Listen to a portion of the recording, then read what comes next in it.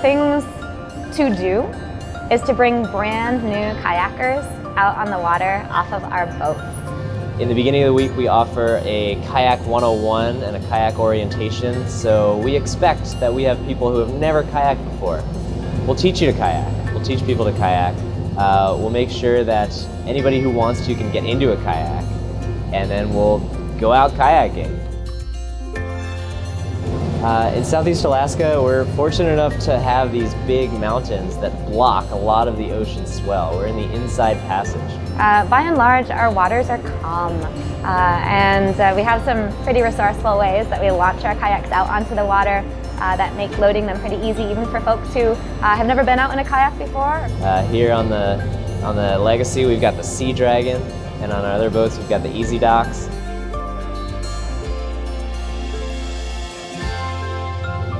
It is a really, really great way to experience this place.